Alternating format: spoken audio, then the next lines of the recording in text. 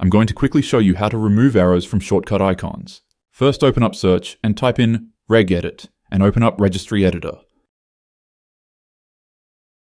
Now expand the folder with the name HKey Local Machine.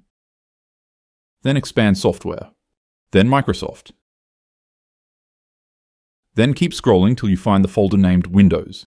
Expand that folder. Expand Current Version under Windows. Then find a folder named Explorer. Now right-click Explorer.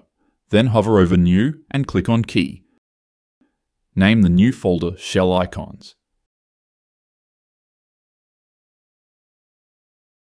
With this new Shell Icons folder opened, right-click, hover over New and select String Value. Then name it 29. Double-click on 29.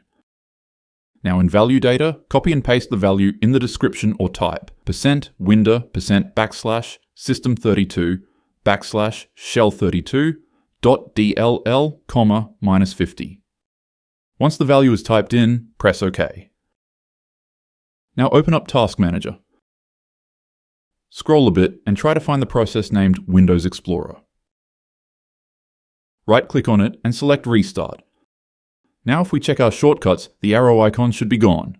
If for some reason you see black boxes where the arrows were, you could hold Ctrl and scroll to change the size of the icons. Some sizes don't have that black box. Or you can go back to the Shell Icons folder, double-click on 29 and delete the value. See if this solves that issue.